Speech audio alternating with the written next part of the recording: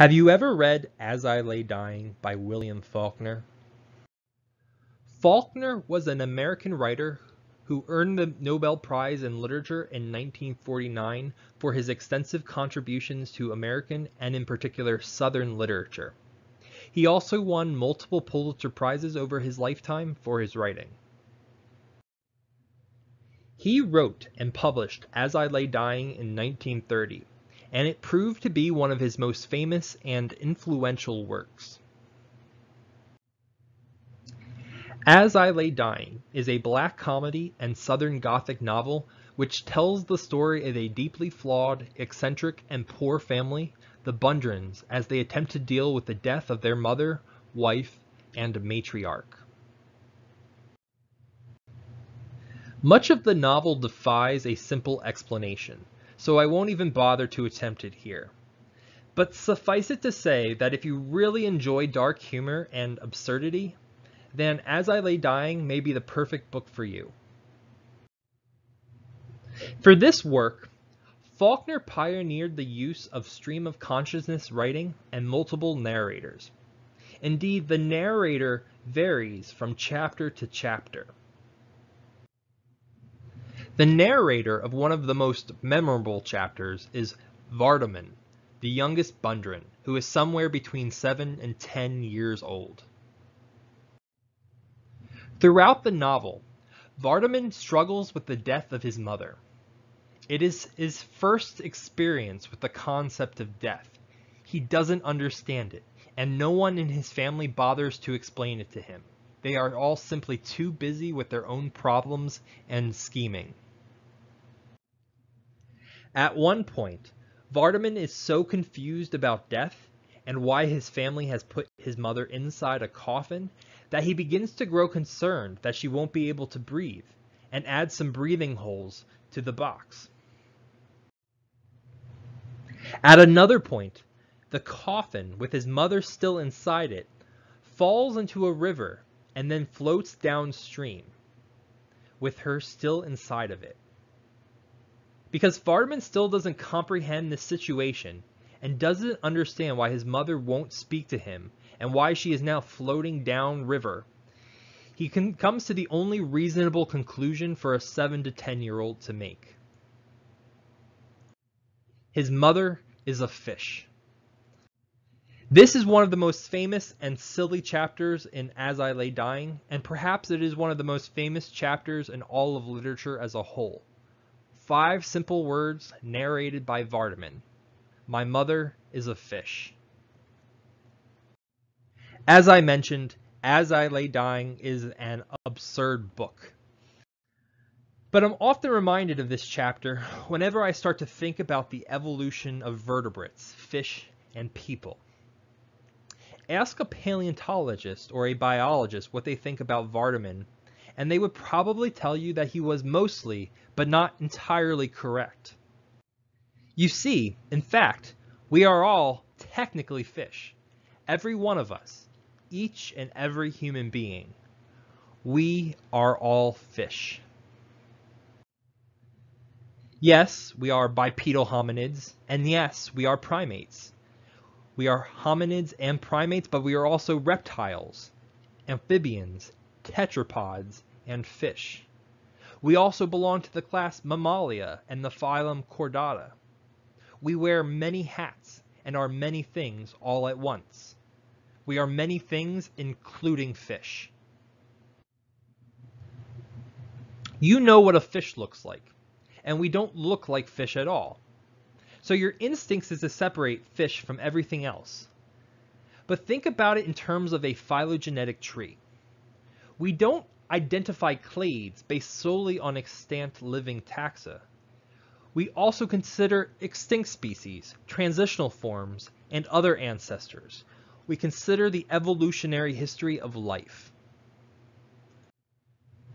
For example, the class Mammalia, the mammals, us included, include all living species that share one common ancestor. This common ancestor had all of the characteristics of a mammal and passed these characters on to its descendants. In other words, Mammalia is a crown group. It includes all of the extant and extinct species with the defining characters of mammals. Now, what if we apply the same reasoning and same logic to fish? What does the group of fish look like? This phylogenetic tree shows the evolutionary relationships among mammals, reptiles, amphibians, and fish. As you can see, there are many types of fish, including lobed-finned fish and ray-finned fish. If one attempts to identify a crown group or a monophyletic clade that includes all living fishes, as well as their ancestors, both living and extinct, then one must include mammals, reptiles, and amphibians in it. We call this group Osteichthyes. So to be 100% correct, Vardaman should have said that we are all Osteichthyes, including his dearly departed mother. But to be fair, we are all Osteichthyes is not quite as memorable. In any case, if you could trace the lineage of our species backward through time, generation by generation, you would find that our ancestors lived in the water, where life evolved in the first place, and had many of the characters that we see in modern fish. No, we did not evolve from tuna or salmon. That would be incredibly unlikely. So you don't need to worry about eating a long-lost relative the next time you sit down for a meal. It is safe to say that our fishy ancestor has long been extinct. But if this ancestor were still alive today, we can be fairly certain that we would still call it a fish. So where did fish come from? When did they evolve? And when and how did life begin swimming throughout the water column of our planet? Before we can answer these questions, we need to talk about a few other groups. The Osteichthyes include fish, amphibians, reptiles, birds, and mammals. Along with sharks and some other animals, they make up a group called the vertebrata, or the vertebrates. The vertebrates, in turn, belong to the phylum Chordata. All chordates have a few characters in common: pharyngeal slits, post-anal tails, hollow dorsal nerve cords, and notochords. The most important characters are the notochord and the hollow dorsal nerve cord. Both of these features run the length of the chordate body. The notochord is a flexible rod. Its composition depends on the animal, but it is usually consisting of bone, cartilage, or a similar material. In all cases, the notochord provides skeletal support for muscles. It provides a rigid but flexible support system for muscle attachment. It plays a key role in guiding the development of an organism from its juvenile to adult stage. The hollow dorsal nerve cord runs along the length of the notochord on the dorsal side from the posterior end of the organism, its head, to its posterior end, or anus. All vertebrate animals have special notochords and dorsal nerve cords. They also all have craniums, or skulls, with paired sensory organs. For this reason, vertebrates are also known as craniates. As a vertebrate matures, its notochord gets replaced by a segmented series of stiffer elements called vertebrae. The vertebrae are made of bone, or cartilage. These vertebrae are separated by discs, which create joints and allow for mobility. It are these vertebrae and discs that make up your backbone, or spine. If your discs wear down or become dislocated, you may begin to develop discomfort or back problems.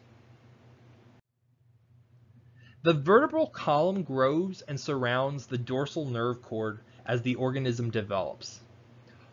Ultimately, the dorsal nerve cord becomes the nervous system of the spinal system, running the length of the backbone and connecting at the top to the brain.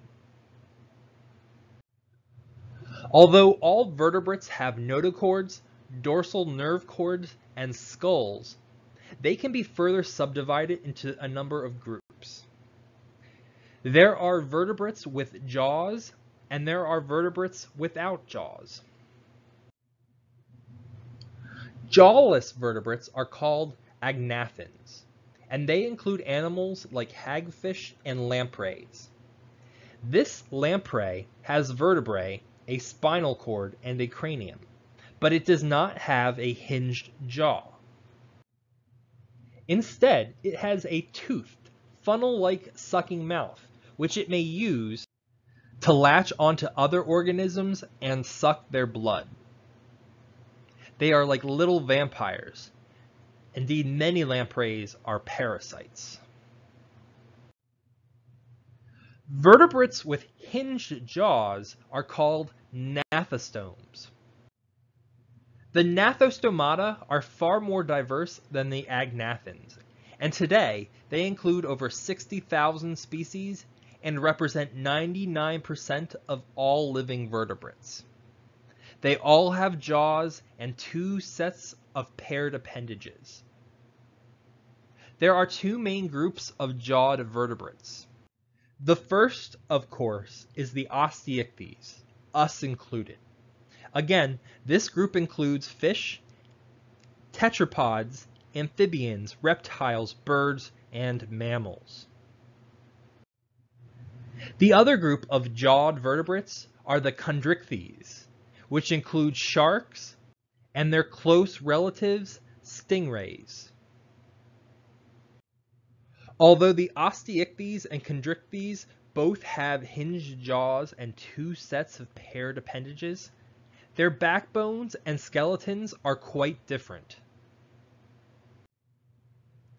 Osteichthyes are also called bony fish because they contain skeletons that are primarily composed of bone, a material consisting of proteins, collagen, polysaccharides, and most importantly, the mineral apatite. In chondrichthyes, sharks and rays have skeletons made of cartilage, not bone. This is why they are sometimes called cartilaginous fish. Cartilage does not contain any minerals. It consists entirely of proteins, polysaccharides, and other biomolecules, like collagen. In your body, you can find cartilage in your joints, at the tip of your nose, and in your ear. Cartilage is not as hard or as rigid as bone. So, now that you have a better understanding of chordates, let us return to the questions at hand. Where did fish come from? When did they evolve? And when and how did life begin swimming throughout the water of our planet? The oldest possible chordate fossils have been found in lower and middle Cambrian rocks of the Burgess Shale, Chenjiang, and other Burgess Shale type Lagerstätten around the world. This species from the Burgess Shale is called Pichia gracilis. Although its affinities are a matter of debate, Simon Conway Morris placed Pichia among the chordates in 1979 after finding remains of a fossil with a notochord. Interestingly enough, he also found evidence that Pichia had a cuticle and tentacles, which do not occur among modern chordates. If Pichia is a chordate, it means that this phylum evolved during the Cambrian explosion. That said, we cannot yet rule out the possibility that Pichia belongs to a stem group of chordata or alternatively may not have been a chordate-like animal at all. There is also some evidence to suggest that vertebrates and craniates evolved during the Cambrian explosion. This fossil, called Halkuichthyes from Zhenjiang, appears to include remains of eyes and possibly some of the other characters of chordates. If so, it would probably be a vertebrate or a craniate. However, again, the evidence is a little questionable, and there is an ongoing debate about the affinities of fossils such as these. The oldest reliable evidence of chordates and vertebrates occurs in the Ordovician. These microfossils are called conodont elements. They come in a variety of shapes and sizes, but most of them are less than a millimeter in length. The oldest conodont element fossils occur in Cambrian rocks, but the best examples occur in the Ordovician. These fossils are very abundant in some places, and overall their fossil record spans from the Cambrian to the Triassic. Conodont elements look a lot like teeth, but for many years, paleontologists did not know what sort of animal produced them. The animals commonly and frequently shed their elements over their lifetime, scattering them along the seafloor. So today, the elements are now almost always found by themselves. Although the fossils of conodont elements are very common, the fossils of the conodont animals themselves are rare. It took paleontologists many years of searching before they discovered any fossils of the conodont animals themselves. Eventually, paleontologists did find a fossil of a conodont animal with its conodont elements still located in its mouth. We now know that each conodont animal left behind fossils of many different types of conodont elements. Although the conodont elements look like teeth, they were actually pieces of a complex feeding apparatus which was part of the mouth of a fish-like animal. In each animal, the feeding apparatus consisted of many pieces and parts. It was not a simple hinged jaw like you might find in a gnathostome. This tells us that the conodont animals somewhat resembled lampreys. They did not have hinged jaws, but there is clear evidence that they did have a notochord, dorsal nerve cord, and cranium. They were certainly fish of some kind. Besides conodont animals, there were many other jawless fish in the Ordovician and Silurian. Another major group of jawless fish were the ostracoderms, which lived during the Ordovician, Silurian, and Devonian periods before they went extinct. Paleontologists aren't entirely sure how ostracoderms are related to modern jawless fish, because they have an unusual character: armor. Ostracoderms were some of the first animals on Earth to evolve bony skulls. And unlike other chordates of the time, ostracoderms did not use their gills for feeding, only respiration. They were predators, unlike any alive today. Yet another unusual group of extinct fish from this time were the placoderms. Like ostracoderms, placoderms were also covered in armor and lived during the Silurian and Devonian before going extinct. But unlike ostracoderms, placoderms had real jaws, and probably evolved them from modification of gill arches over time. Placoderms were some of the largest predators of the Devonian period, but they were not alone. Most groups of sharks and rays probably evolved during the Devonian period. And many different varieties of osteichthyes, including both lobe and ray-finned fish, also diversified during the Devonian. For these reasons, the Devonian is often called the Age of Fish. Stepping back and looking at the fossil record as a whole, the evolution of fish was one of the most important parts of a process called the Nekton Revolution. Over the course of the Nekton Revolution, animals moved away from the benthos, where they first originated, and invaded the water column above them.